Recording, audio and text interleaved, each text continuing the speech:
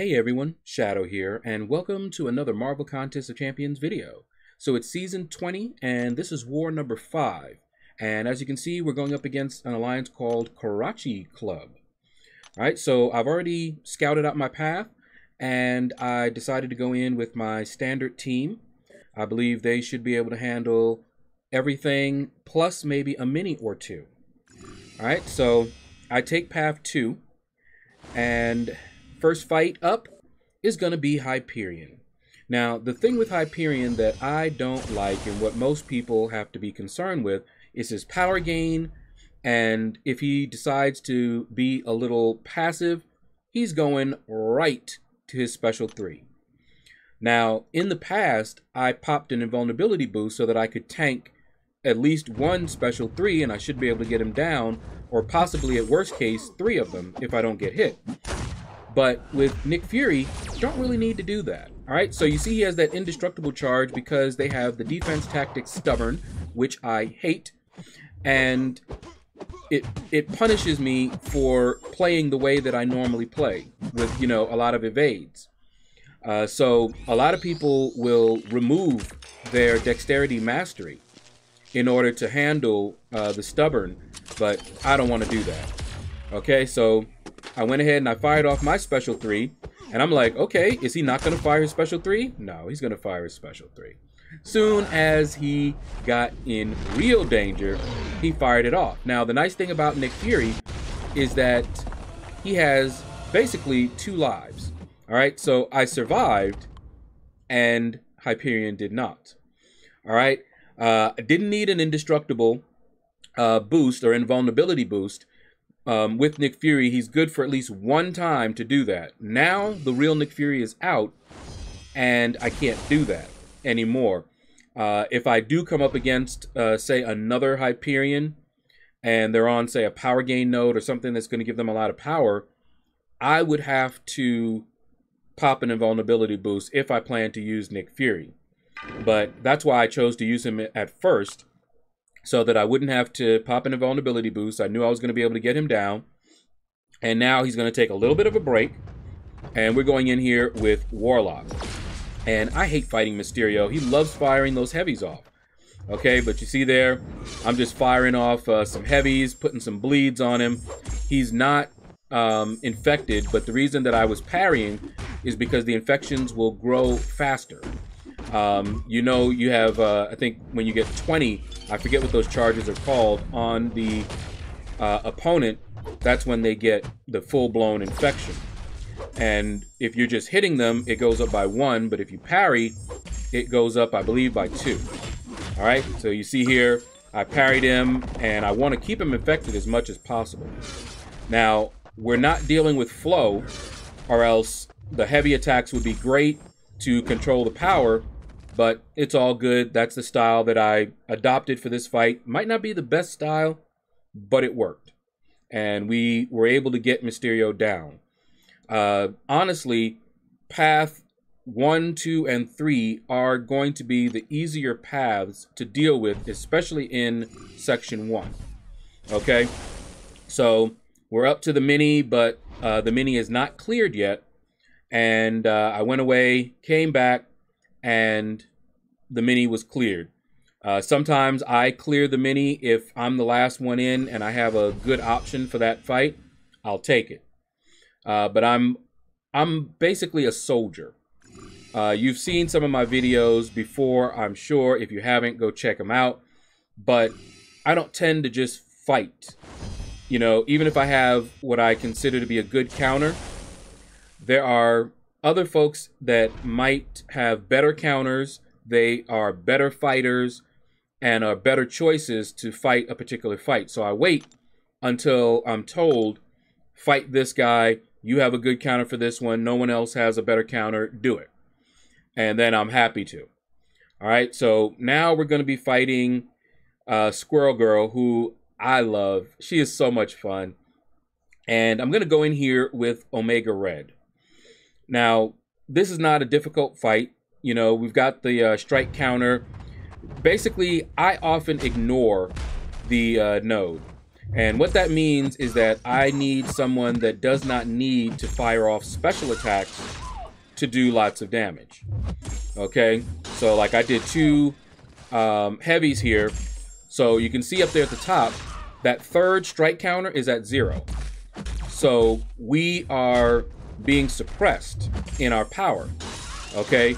And the more I do any one of those actions that you see up there, that will remove some of the counters. And when they go down to 0, you get the power control on you. You can see the suppress up there right now. See the suppression? And I don't need to worry about it in this fight, but in other fights, it will completely shut me down. But that's why I chose Omega Red for this fight, because with that death field especially, he's going to be able to put on a lot of spores. The style that I went with, I didn't do a lot of full hit combos so that I did not use a lot of those counters up. So that worked out for that fight. And, you know, I was trying different styles out, and that seemed to work pretty well. All right, so again, we had gotten to the mini, and he wasn't cleared.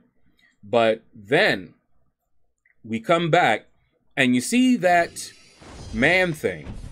Now, I've got an Omega Red, who is a great counter for Man-Thing. But I've not fought Man-Thing on this particular node. Okay, see that Vigorous Assault? That is going to mess me up. And that recovery? All right, so this was a learning fight for me. So I went in here and I read the nodes, okay? But I didn't fully understand how that was going to change the dynamics of this fight. And what you're going to see is me getting surprised and learning from it. You know, normally I'm going to go straight forward and fight this Man-Thing. I'm poison immune, so I don't have to worry about those pustules and all of that, right? So I'm going in and I'm just trying to, you know, get some spores on him. Probably should fight a little bit differently, but here we go. I did the heavy, so now he's got those spores, okay? And I'm like, all right, cool, cool. You know, everything looks like it's gonna go well here. All right, look at this. We're doing well. You know, doing the nice parry, getting the heavies off, getting those spores locked in on him. Okay, we ran out, but we can fire off our special 2 to get that death field back up. And I'm like, okay, we're doing great because he's almost halfway down. Okay, we triggered the, you know, indestructible, but we were able to parry him. And, you know, you see how I'm delaying a little bit so that I can try and get more spores. Death field is gone, but it's all good. I figured we'll get back up. You know, I locked in a few so that he could, you know, keep degenning. There we go, another indestructible. And now he's unblockable. And I'm like, what in the world? What happened? What's going on? What, how am I getting hit? I'm like, oh, he's got a regen. That's why. I didn't know that he had just popped that regen on me like that. And so I just started getting pounded. So now I'm worried. I'm like, okay, and I'm watching. Here we go. He's unblockable again. I evaded that one that time. And I'm like, okay, wait. We got to wait out that regen there. Okay, you see all that indestructible, that's fine. Parry, got rid of it, and now we're going in again. And I'm like, okay, we're, you know, we got this. You know, we recovered. That was a surprise, but we should do fine here, right? All right, so, yeah, there he goes with his heavies, and I'm just trying to bait out that one, okay? And then I go in, and then I'm like, oh, whoa. So the first time, I thought, okay, I thought I had it. I said, he's getting a regen after he fires off his special 1. So when I pushed him to that special 2, I said, all right, I should be good. And I didn't notice the regen until after I had started to attack. And then I backed off because I was startled. I was surprised. I said, whoa, he got a regen again. He's going to be unblockable. Okay, you see how I'm waiting back here? Now, I could have gone in and attacked him and all that good stuff, but I was a little off my game. I'm like, okay, now I'm not quite sure when he goes on, you know, regen. Looks like it's after every special. I don't know enough about Man-Thing, okay? So this was a learning experience, like I said. So now I'm like, okay, after specials, he's gonna get a regen. That's how I was thinking. That's how I played the rest of this fight. You know, I'm just basically staying away from him while he has it. You can also intercept, but I decided to play it safe on this fight. Okay. And I hate that special one. So difficult to get the timing. All right, and see, here we go. Now we got a parry, get rid of that, and then we go in, boom, fire up that special 2, and he's out. So that was a sloppy fight, a learning experience, but we managed to get him down and not die.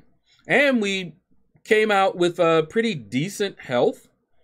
Not as good as we could have if we had known ahead of time, but now at least I know. So if I have to fight Man-Thing on that node again, I'm a little bit better prepared. Now you see here, I thought that, okay, I fought that Man-Thing, I'm good. I was asked to fight this Nick Fury.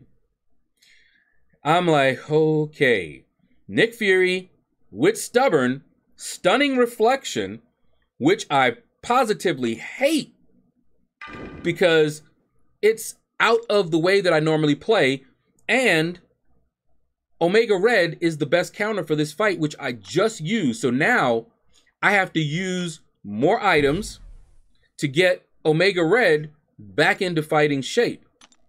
Because when I stopped after Man-Thing, remember what I said earlier, I'm a soldier, so I wasn't going to just keep going and fight this Nick Fury because he was on a node that I was not sure about how to fight on that node.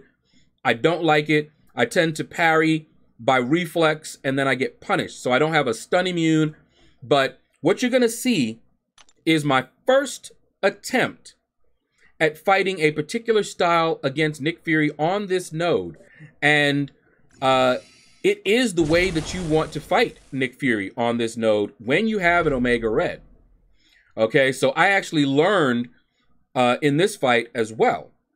You know, it was funny. I hadn't seen any videos. I may have seen one video of someone doing this, but this is the first time I'm trying it. All right, so you see how I'm interrupting his heavy?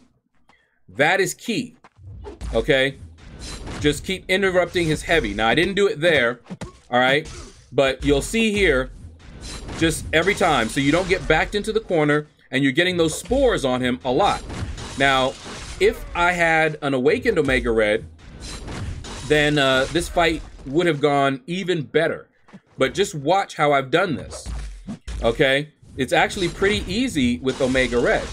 All right, you see how I was doing that? Now he's almost to a special 3, but we baited out the special 2. All right, even though we don't want to parry him to get rid of the, you know, indestructible, we still do okay. All right, we want to get those spores on him as much as possible.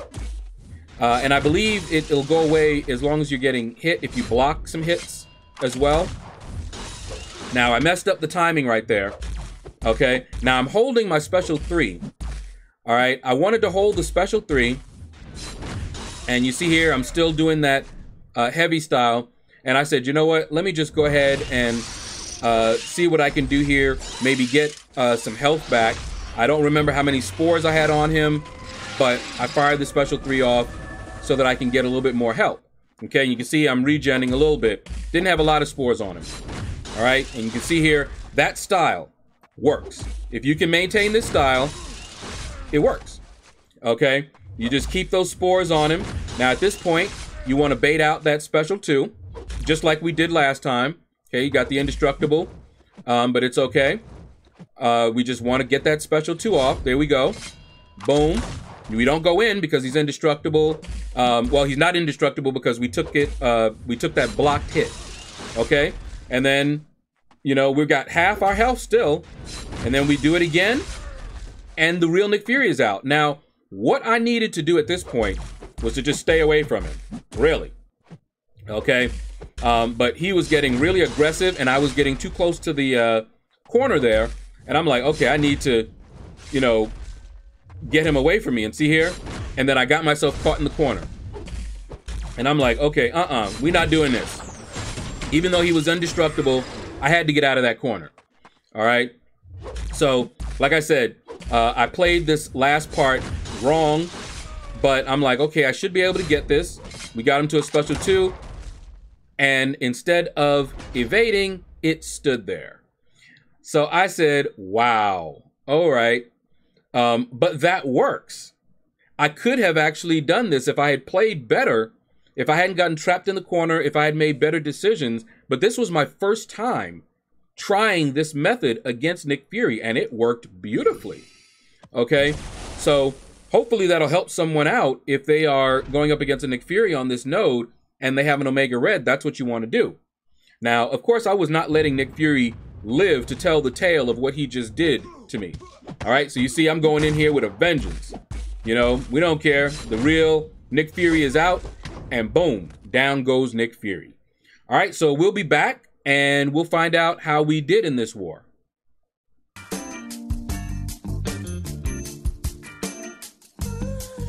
And we're back, and unfortunately, we lost this war. If you saw the last war video, you know that we lost that war as well. So we're actually on a little bit of a losing streak right now.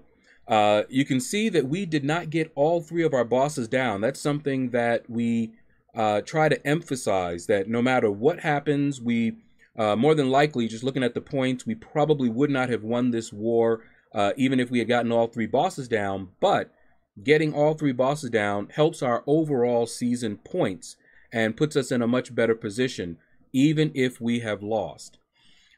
Changes have been made already, and hopefully we can turn things around. So that's going to do it, guys. Thank you all for watching. Click like, subscribe, leave a comment.